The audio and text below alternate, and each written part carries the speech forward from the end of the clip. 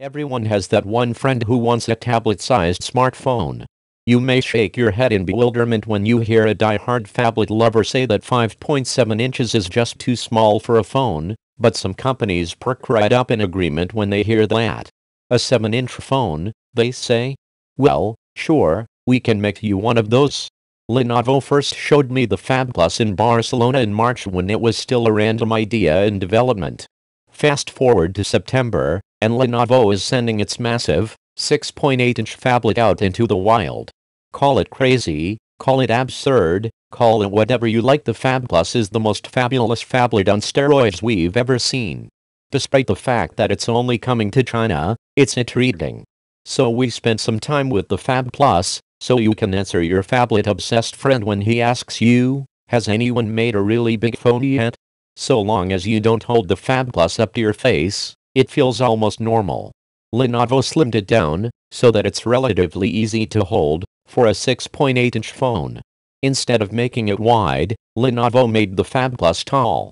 And its bezels are slim, so there's no wasted space.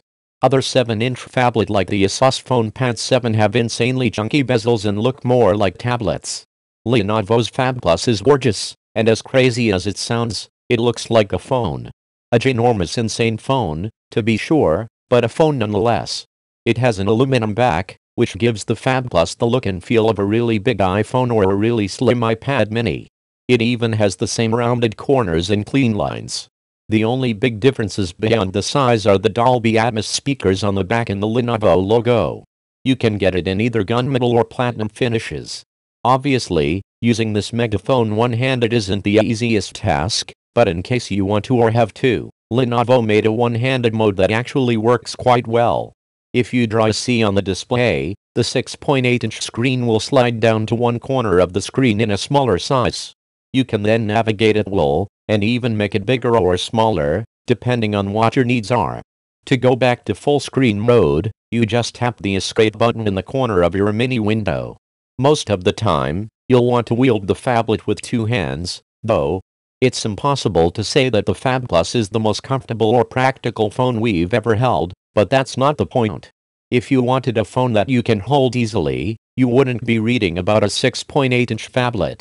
Considering how large the PHAB Plus is, it's the most manageable 6.8 to 7-inch phablet we've ever held. Speaking of the 6.8-inch screen, it's got a Full HD 1920x1080 pixel resolution, and it looks quite bright and crisp. Although the larger screen would have looked incredible with the higher resolution, 1080p will suffice. The large display is ideal for people who like to stream video on their phones, read ebooks or articles, draw, and play games. If you've ever complained that Samsung's Galaxy Note series has a screen that's too small, you'll be tickled to death by all that screen real estate. The rest of the specs are more mid-range, as Lenovo wanted to keep the cost down for the PHAB Plus. After all, it's bound for China and will serve a very specific segment of smartphone buyers. A 64-bit, octa-core, Qualcomm Snapdragon 615 processor and 2 GB of RAM power the phablet. In our brief hands-on, the PHAB Plus seems zippy enough, though it bears more testing. Lenovo was generous with 32 GB of internal storage, which can be expanded by 64 GB via the microSD card slot. The cameras are rather high-res for a $300 phone. We've got a 13-megapixel main camera with autofocus and a 5-megapixel front-facing camera with fixed focus. We'll need to test the cameras out further for our full review of the PHAB Plus, but images at first blush seem good. Finally, the PHAB Plus has a decent-sized 3500 mAh battery, but we wish it were bigger. Although it's reasonable enough, larger screens eat up more energy, and it would have been good to amp up the battery. Sacrifices must be made to keep this huge phone manageable, of course, and a bulky battery would have been a different sort of compromise. We'll let you know how well the battery holds up in real-world testing soon. Lenovo's PHAB Plus is not for the faint of heart.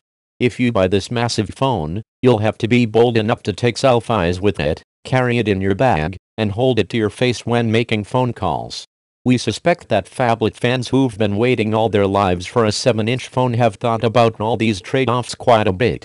If you've been lusting after massive phablets for years, Lenovo's PHAB Plus will have you booking a flight to China to pick one up today. If you're like most people, it'll have you busting a gut laughing. But hey, haters gonna hate. Let your phablet flag flee. Lenovo's PHAB Plus is a whole lot of phone for $300. We look forward to reviewing the massive PHAB Plus from Lenovo in the near future. Highs: solid mid-range specs. Massive screen for phablet fans. Premium build quality. Lows: 6.8-inch screen isn't for everyone. It's only coming to China.